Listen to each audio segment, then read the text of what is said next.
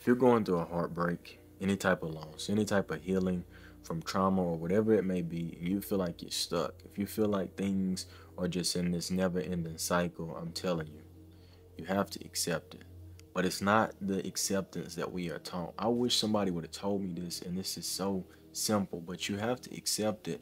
Not just accept that it happened, but you have to accept that it will forever be a part of who you are.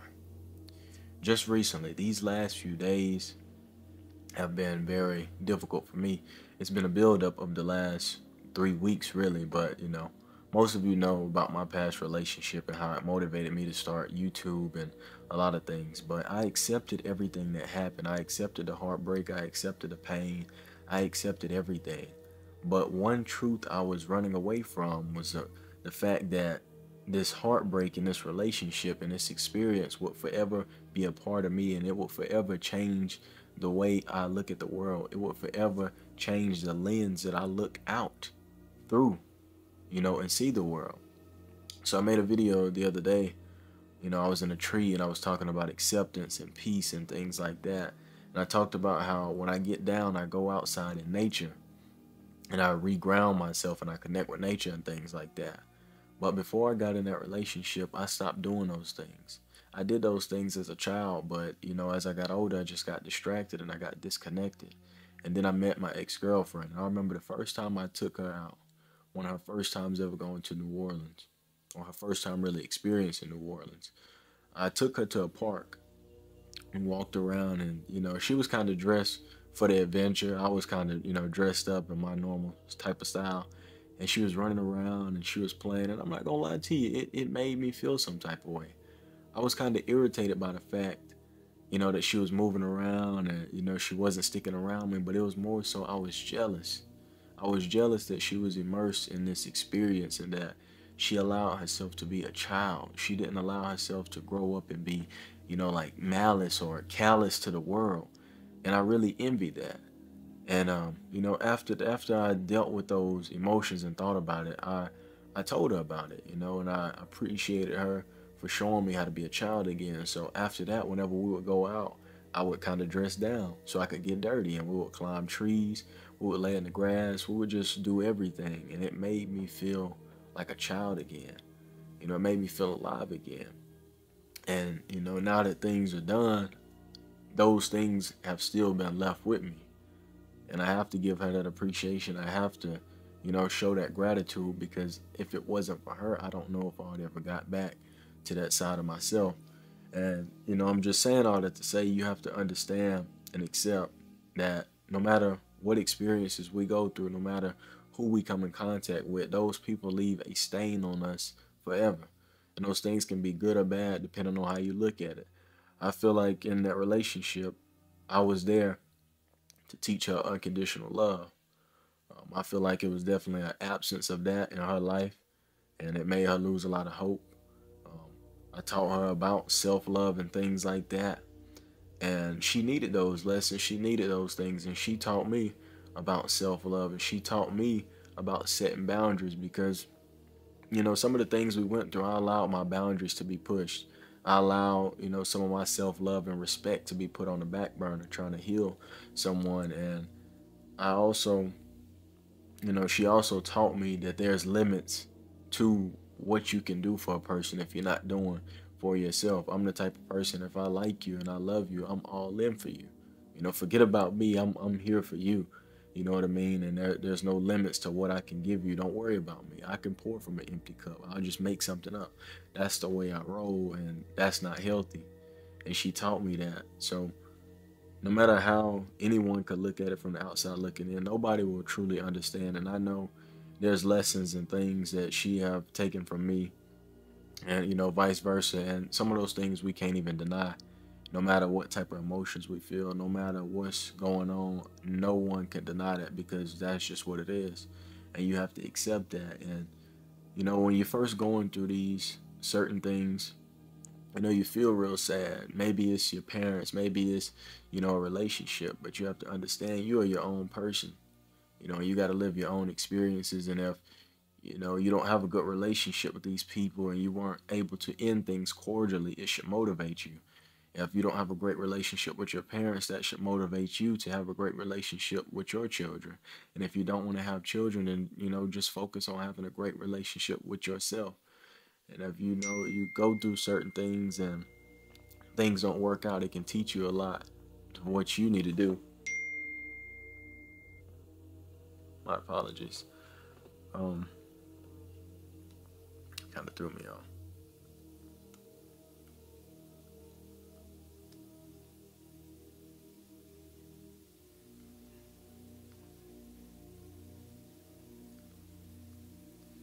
These situations, they just teach you what you need to do. And most of the time, we feel really bad after we split with certain people or after we lose certain people, because most of the time, these people give us something that we didn't have. Like I mentioned before, she had that childlike energy. Whenever I would come, she would run out of the house and jump in my arms, and she would smile and laugh like a little kid. Even the way she breathed was like a little child. And those little elements of the way she was and the small things she did, the small but big things she did, like, making crowns out of flowers. And I didn't have that in me. I did a lot of things for her, made a lot of crafts. I used to make a clay pots and stuff out of clay we found, all those things. But it was that energy behind it I didn't have. So when she was no longer around, I started to miss that because I lacked that. Some people lack that confidence, and some people lack that security type of feeling. And we lack certain things, and people feel that void for us. So when they're gone and we lack that, we feel empty. We have a hole inside us, and most of the time we don't know where to look for those holes, so we just feel that pain.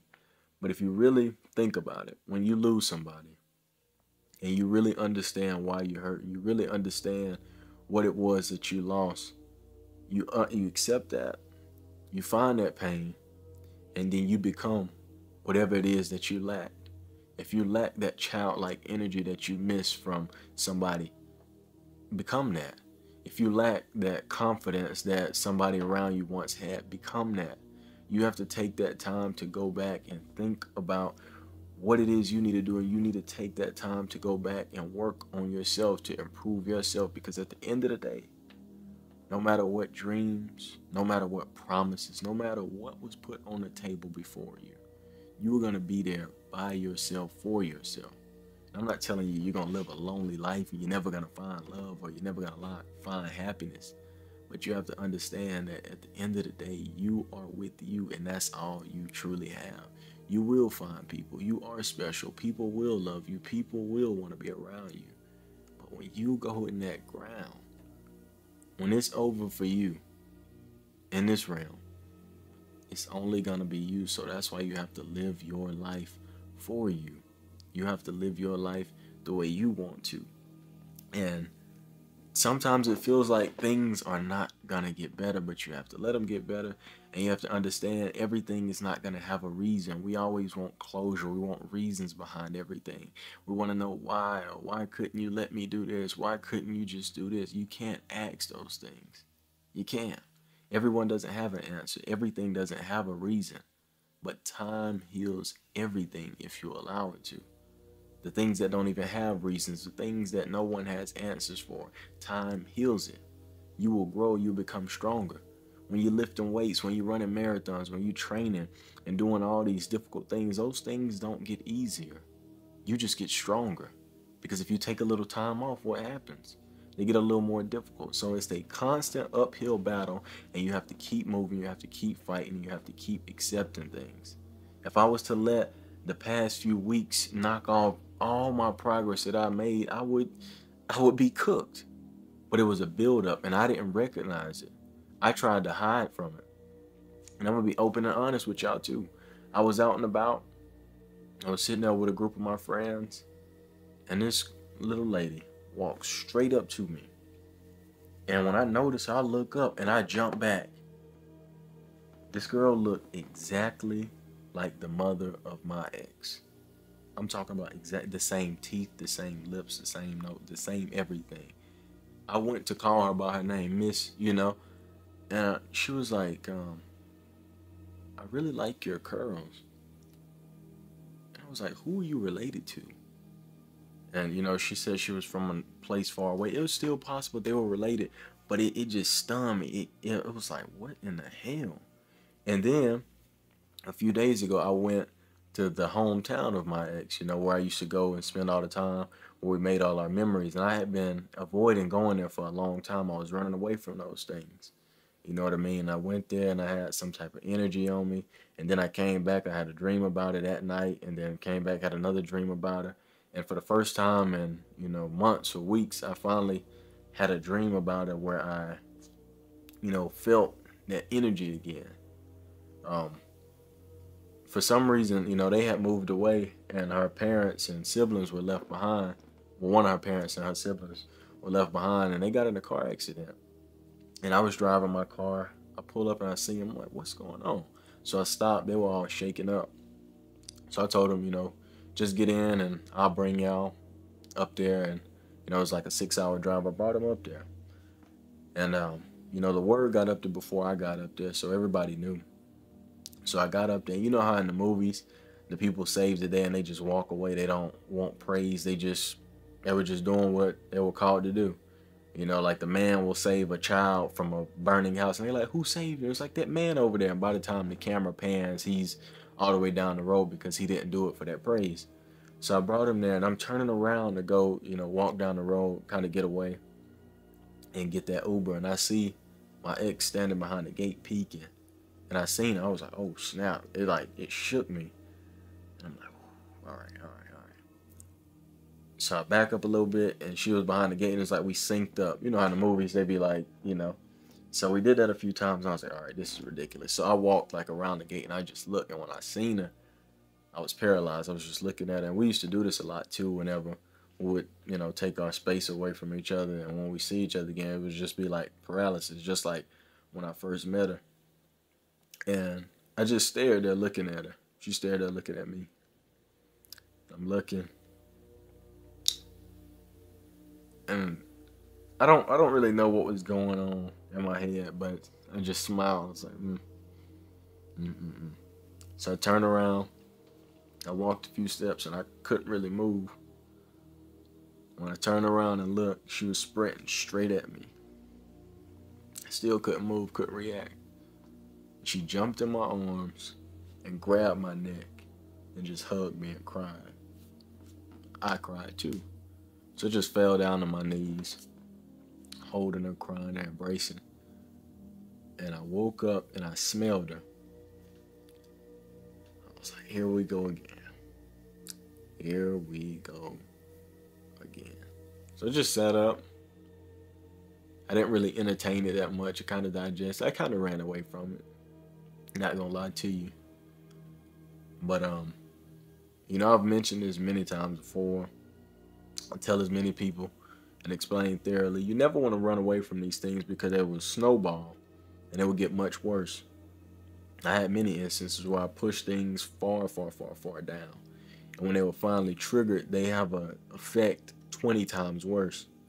But I didn't notice how much I was running away from certain things. And when it finally hit me, it did hit me pretty good. But I was, I had built myself up over these last few months pretty well. But you just got to realize the more you run away from something, the longer it's going to take to heal. And I'll reference the beginning of this video. I didn't believe that I was running away from things, but I was. I ran away from a lot of things. I distracted myself from a lot of my pain and a lot of my sadness, and I kept myself very busy. And it was no wonder when I was on my marathons, when I posted 65 days in a row, I felt amazing. I had no time to think about it. I was working. But the moment I take a break, I would feel like crap, so I would rush back to start posting again. Now I take a few more days and I felt like crap, and I would rush to post again. And then when I started burning myself out, because I do literally everything, I'm wondering, where is this energy coming from? But it was because I didn't take the time to heal myself properly, and I didn't accept that not only I experienced something, and I appreciate this and I appreciate that, but I was not accepting wholeheartedly that this experience will be a part of me for the rest of my life. I felt guilty. I never compare people. Like, let's say I meet a girl, I don't say, oh, well, she's not my last girl. I don't do that. And I'm definitely not gonna verbalize that to anybody. That is wrong. But man, literally almost every experience there was some type of reference to her. And when our relationship was, when everything was going good, I kind of felt bad talking about it so much. I was so happy, I was so proud of it. But anytime anybody would say something, I would always have a reference story. And it felt like bragging, but I wasn't. I was just truly happy. And I mean, it's the same thing still happens till this day. Whether it's something about ice cream, whether it's something about pizza, whether it's something about trees or fishing or swimming or guitar, music, it doesn't matter. And I'm still young, so I still have a lot of experiences to fill, these holes and things like that. But you just gotta let go. And it's crazy that letting go or acceptance is a part of letting go. And a part of letting go is acceptance. It's funny how that works. It's like you have to accept the fact that you're letting go. But I don't even know how to explain it. But in the grand scheme of it all, when you go through things like that, it makes things a little bit scary. Um, Now I'm stuck in between a place to where I would like to have somebody around, but I don't. Um, I'm not gonna say I don't trust people. I just trust people to be who they are. But it's just a sensitive time in my life. I don't mind being with one person. I prefer that. You know what I mean? I don't have the energy to run around and entertain a bunch of people, and you know just I don't have the time for that. That's not my style. But it does feel nice to have somebody around you and to have somebody support you and just have somebody you can count on. And that can come with your friends and family too, but it's nothing like having, you know, your own person. And I don't mean that in that possessive way. Because, I give myself to my person. And, the other way around, I mean, it happens, but that's not what I'm looking for. I'm not loving you for the benefit of me. I love you, for you or whatever. But I don't know. It's just like I said, man. It's scary. Is you stuck in between a place of wanting a person, wanting a partner, but you don't know who's the right one, and you never do until you do. When I first saw her for the first time, I didn't know what would happen. I knew what I wanted to happen, but when I met her for the first time, I knew what it was. And we get caught up in these dreams and, we fall in love with the idea of what it could have been. I was in it for the long haul. I was in it for everything. But everybody don't have that unconditional love. So it's like in this period of time, I would love to experience those beautiful moments again. But I don't have the time for I don't have the time for destruction. So I've come to the conclusion that it happened. I'm glad it happened. I learned a lot. I wish everyone the best. I wish her the best. Life must go on, and I must carry those lessons on with me forever. And there's nothing wrong with that. I don't need to ignore my sadness. I don't need to ignore my sorrow. But I also don't need to wallow in it or weep. Because I don't have to. It's just time to move forward. And that's just what it is. So, I hope through hearing me vent a little bit. It's not really my style. I don't really like to make things too personal. But I think through what I said and the message I was conveying, I think it will kind of make some changes into your life. Because like I said, that's not my venting to the camera and, or venting to you and really making this more so about me is not really my style. But for something like this, I kind of feel like you have to see somebody go through it and see exactly what they're doing and not be just given insight and perspective and hypotheticals or anything like that. I always speak from personal experience, and I always reference my own life and the things I'm going through and the things I've been through. But sometimes you just need to hear what somebody else is going through to kind of show you where you may be going wrong. But I hope this conversation helped you. I hope you learned something, and life must go on. I love you. Take care of yourself. And we are in an age of acceptance, healing, and embracing life. You take care of yourself, and I will talk to you soon.